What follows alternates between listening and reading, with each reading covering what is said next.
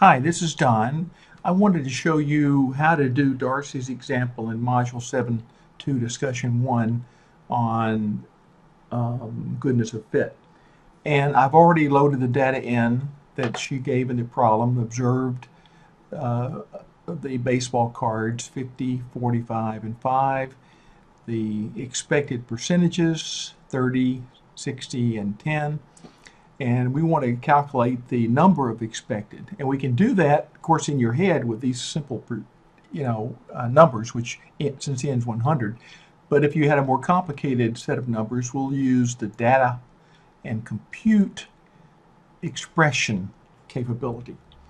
And what I want to do in here is type in the expression I want. In this case, I'm going to go with 100, which is the n, times expected percent. That's the data that's in the expected percent column. I want to label my output expected and counts. So I'm going to go hit compute. There we go. And we've entered a new column that shows these expected counts of 30, 60, and 90.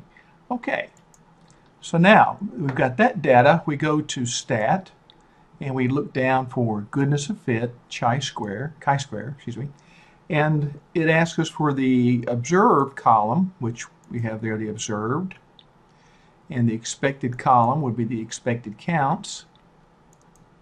And we don't need to worry about the where and group by right now.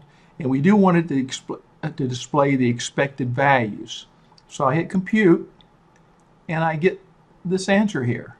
Here's the table of observed and expected values, which Darcy showed in her manual calculation how to get those. And from those numbers, you can manually calculate the chi-square statistic of 19.58, which I think that's what she got, yes.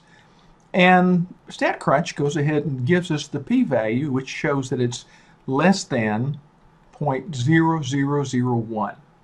So it solved the problem for us. Again, this just to show you how you can do it using StatCrunch instead of doing it manually.